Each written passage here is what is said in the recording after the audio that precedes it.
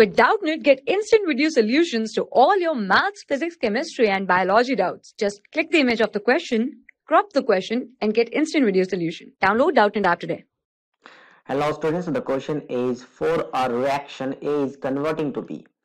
The rate of the reactions becomes 27 times when the concentration of A is increasing 3 times.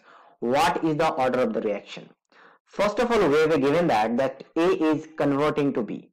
So in that case, we can assume that the rate of this reactions is X. So we can say rate law R is equal to K times of A to the power X.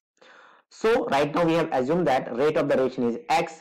So rate becomes 27 times, means 27 of the initial rate when the concentration of A is increased 3 times. Means we have to take here 3 times of A to the power X.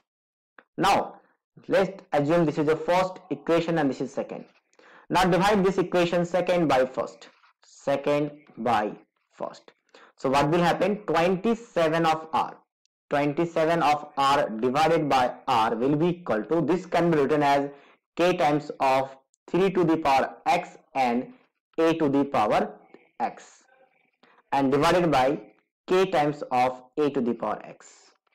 Now K, this K, A to the power X, A to the power X, R get cancelled out. So we can say this 27 can be written as 3 square. 3 square is equal to 3 square is actually 9. We can write this as a 3 cube, 3 to the power 3. So 3 to the power 3 is equal to 3 to the power X. Now base is same, so that means X will be equal to 3. So power will also be equal to same.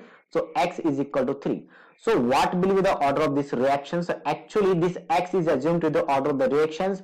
So order of this reaction will be equal to 3. I hope you understand this concept. Thank you.